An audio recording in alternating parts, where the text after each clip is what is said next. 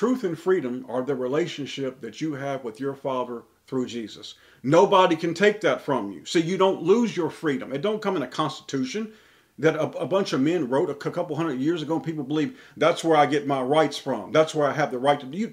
If that's what you believe, you don't have any rights, man. Truth and freedom are the relationship you have with your Father through Jesus. Truth and freedom are the relationship we have with other members of God's true family. Truth and freedom are walking the narrow path that few are called to. Truth and freedom are being able to call on your Father anytime and any place and know you will be helped. Truth and freedom are Jesus giving his life so our sins will be forgotten. See, that's real truth. That's real freedom. When Jesus says, look, all the things that you did, all of it, once you give it all to me, that don't matter anymore. See, that's freedom, and that's truth, and that's not what this world wants. Truth and freedom are getting God's hands after we've had a fall. Truth and freedom are what our Father planted. Truth and freedom are knowing this world and life is temporary and what is to come is forever. Truth and freedom is everything that is Jesus. Jehovah Father has not ever, nor will he ever, allow these gifts to be censored. So let us not censor ourselves.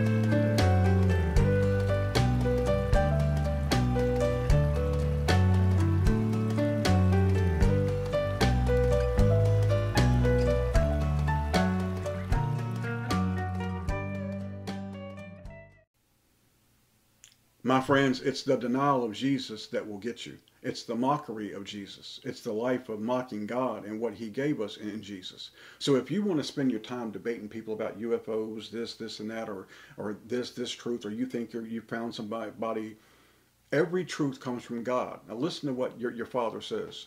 1 Corinthians 2:10 says, but God hath revealed them unto us by his Spirit. Notice he says by a Spirit. Now, his Spirit, where does his Spirit live? In us. In us. Look up John chapter 14, verses 23. His Spirit lives in us. Romans 8:14. For the Spirit searcheth all things, yes, the deep things of God. So if you want to know something important about life, or you have a question, man, you don't go to the internet. The first thing you do is pray. You tell Father, I have a question. I need to know something. Ecclesiastes chapter 12, verses 13 and 14. Let's read.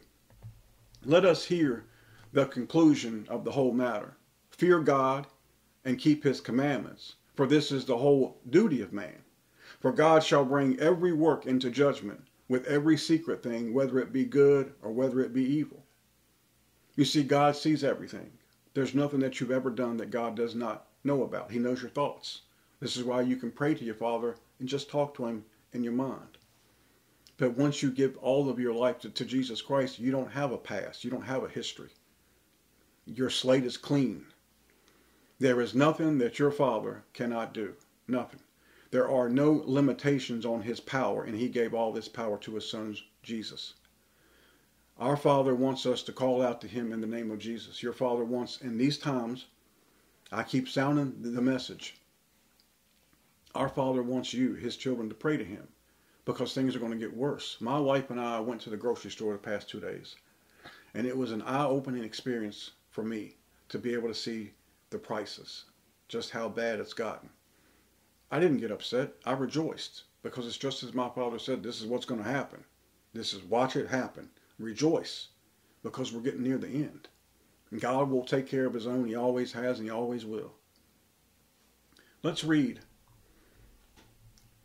As I'm going to say it again to you, your Father wants you to pray to him. We're told to pray. Jesus prayed. Jesus prayed a lot. Jesus would raise his head and pray to his Father. Sometimes he got on his knees and prayed. Jesus wants us to pray. Your Father wants us to seek his face, his love, and his protection. And how do you do this? Through prayer. Prayer. And what is prayer? It's just talking. That's all it is. It's talk with your Father and Jesus. And it should be something that you should want to do. What's more powerful than to talk to your Father and Jesus? Psalm 105:4. Seek the Lord and his strength. Seek his face evermore. When we pray, we keep ourselves close to our Father and Jesus. It's always reaffirming our love and our bond that we have with our mighty Father through Jesus. Self-censorship is when folks become too afraid to say the name Jesus. They stop praying, they give up, and they go along to get along. Self-censorship is when folks become too afraid to admit that Jesus is the only way. Even if they really believe it, they are in fear that they don't want to offend other folks, or maybe other religions. They have their rights too. It's not what your Father said, man. Your Father didn't say there was many ways. He said, my Son is the way, the truth, and the life. And Jesus said, nobody comes to the Father but by me. He said nobody else. It's just him. We must pray and keep praying. What a mighty and loving Father we have, and the glorious image he gave us in his beloved Son, Jesus. Prayer is our words. Prayer is talking with our Father and Jesus. Prayer is private. It's personal. And it's a deep way of staying close to what matters. And what matters is your Father and Jesus and nothing else. We're going to see really bad times come upon this earth. And your way to deal with all this is prayer and to ask for help. Ask for whatever that you need. And you do all this above the name that is above all names. The Father said the name that is above all names, that every knee will bow to, that everything in heaven and earth know that the name that is above all names. He doesn't have 20 names. He doesn't have secret names. His name is Jesus, and you do everything in Jesus' name because the Father said you do it in Jesus' name.